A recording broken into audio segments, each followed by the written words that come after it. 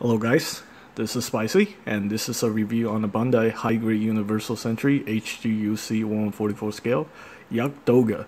So I review like another version of this, the Kes Pariah version, the red one, and this one is the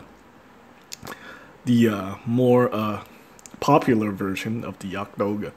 Obviously, this is a Neo Zeon mobile suit for new type, singing Char's counterattack. And let's see, is there a name for the pilot here in the manual? Anyway, let's take a look at the manual real quick. Made from Gundarium alloy, and the design is actually based on the Jagd Doga. And then, yeah, Sazabi borrowed a lot of design from this suit too. So anyway, it comes with the beam assault rifle, beam saber, funnels, missiles, shield, and a shield with mega particle beam guns. And let's see, is the name of the pilot here, MSN03 Jagd Doga. Here we have all the gimmicks and accessories.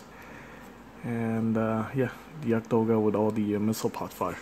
I'll just put the name of the pilot in the video description. I kind of forgot his name. Anyway, so yeah, here we have all the poses of the Jagd Doga can do. Okay, so the difference between this kit and the Kes Pariah version is just the weapon and the headpiece.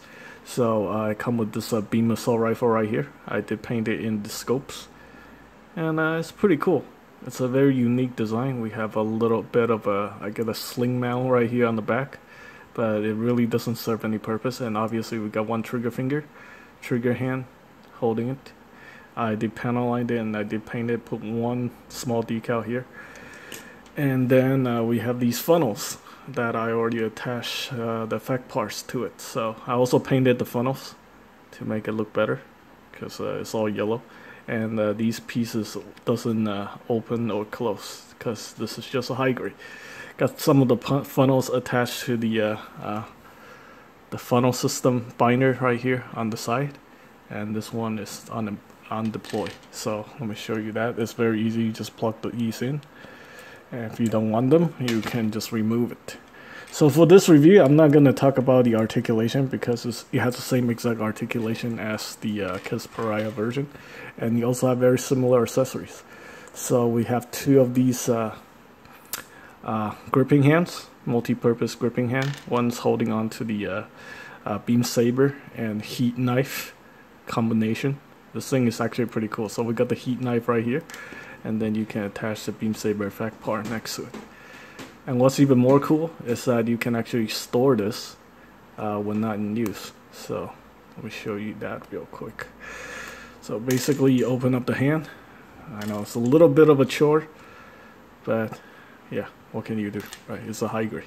So you remove this, and then you move the arm. It's the storage system is actually on the side skirt. So if you open this up, it's easier if you remove the side skirt. You open this section open. Basically, yeah, you just remove this part right here. Come on.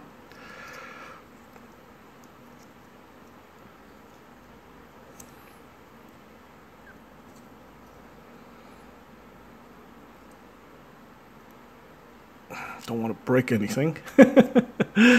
But yeah, actually let me consult the manual real quick before I make a mistake.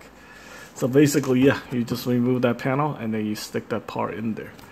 So don't know why is it being so difficult. Oh, there we go. You do have to remove the blade section right there, and then you connect this right here like that. Then you close it up, and there we go. Here's the storage system for the beam saber. Very cool. And on the arm we also have these connection points right here for the shield. So right here we have the connection point for the shield. The shield is pretty simple. You do have to paint all the particle cannons on the shield, and right here this one's a sticker. I put some water slide decal over here. Pretty cool. Just realized I forgot to panel line this arm section right there, and I did a lot of well, it does require quite a bit of work. You have to paint in all the red parts on the thrusters, all that, and some of these gray sections right there. You're supposed to paint the shoulder binder too, but I just leave that off because I think it looks better in this yellow color.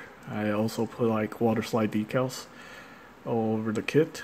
Neo Zeon logo, Neo Zeon symbol, a little bit extra on the head and the back of the head right there, and some on the forearms.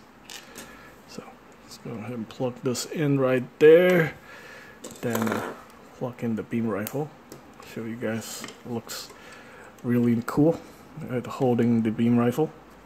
Again, the articulation is the same, so if you want to adjust the mono eye, you do have to remove the head, and the easiest way to do it is to remove the entire head section, and you have to remove this I guess this very interesting looking very bird-like head air section right there. You pop this open. Let's see if I can do it without this whole thing falling apart. And the eyes are stickers, so yeah, it really looked like some kind of a falcon or a bird.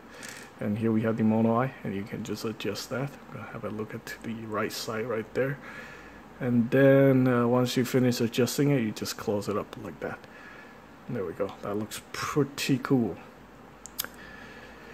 And yeah, it's just a pretty simple review. It's got basically it's just the red one's actually a recolor of this kit, and this one is just the more popular version of the Jagd Doga. And yeah, that is pretty much it for this review. I hope you guys find the information helpful. And before we go, let's take a look at the box. Alright, here's more picture of the Jagd Doga right there. Very cool. All the gimmicks, 2,200 yen in Japan. So you can probably get this kit in North America for around probably like $26, $28. And yeah, that's pretty much it. If you'd like to pick one up, check out my sponsor, www.tatsuhobby.com. I don't know if this kit is currently in print at the time of this video, but yeah, if it comes back in print, I definitely recommend picking up the Jagd Doga. It's a really nice kit. And that's pretty much it. Thanks for watching.